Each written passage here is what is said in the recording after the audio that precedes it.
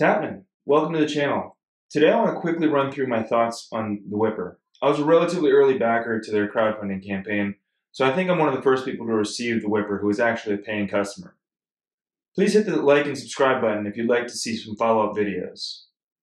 I bought the package that includes the rower, skier, stand-up paddleboard, and swimming setup.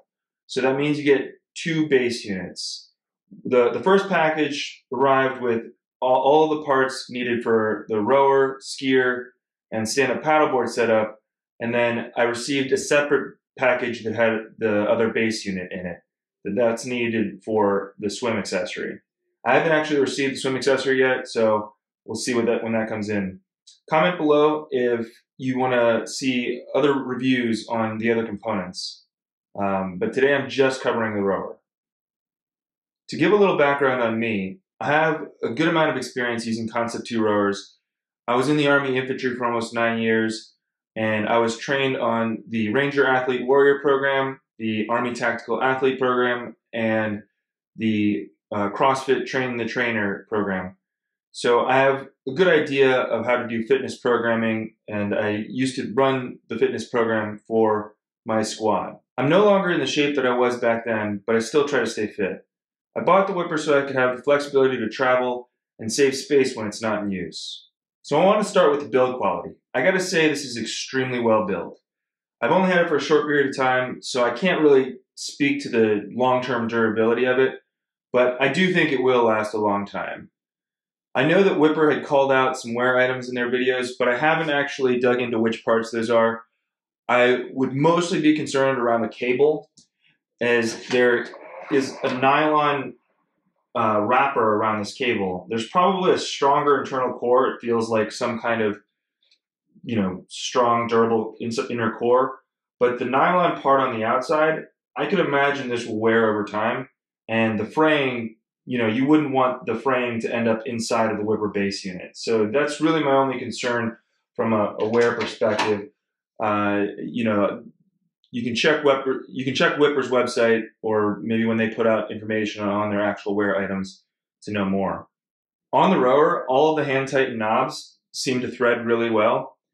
The base where the seat attaches, so this part right here, it's actually 2 pieces. The seam right here, it's perfectly aligned. So as you can see, I'm rolling back and forth right now, and you might hear a little bit of a clicking, but you can barely feel it. And when you're actually using this, you're not really going to be noticing it at all. So the tolerances in the manufacturing for this rower base part, I think were really well done. Drop a comment below if there are any particular components you want to know about for build quality. The next thing I want to cover is the actual rowing resistance. I saw a Whipr video that claimed that as you get to 7 on the Whipr resistance, it's about equivalent to the Concept 2's 7 resistance. I think I got to disagree with that. Maybe the initial resistance is on par, or I'm not sure exactly where the divergence is. I feel like there's a bigger drop-off in resistance after the initial pull.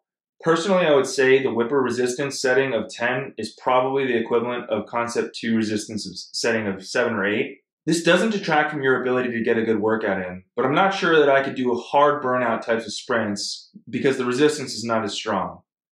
I popped a screenshot of a 20-minute Apple Fitness workout that's an interval training type workout, and so you can get an idea of the level of work that I was doing. I tend to work out with no shoes or minimalist types of shoes like furoshikis. I did this workout with no shoes on, and my feet feel pretty good in the straps. Another little complaint I have is when I hit full extension, there can be a little bit of a bounce to the whole rower. This could be due to me being 6 feet tall, and I often do hit a deep full extension position to do a little bit more core engagement. It's not a major issue, and it could just be flaws in my own technique. Overall, I'm really excited to have the Whipr. I will definitely be spending a lot more time using it. While it may not be perfect, I think they did a great job making the best possible portable rower. Drop comments below if you have anything else you want me to go over. If there's a lot of questions that come up, I will try to cover them in a follow-up video. Subscribe and hit the notification bell to make sure you can catch that. If you enjoyed this video, make sure to tap in sHapnin on that like button. It really helps with the almighty algorithm. Thanks for watching, and I'll catch you next time.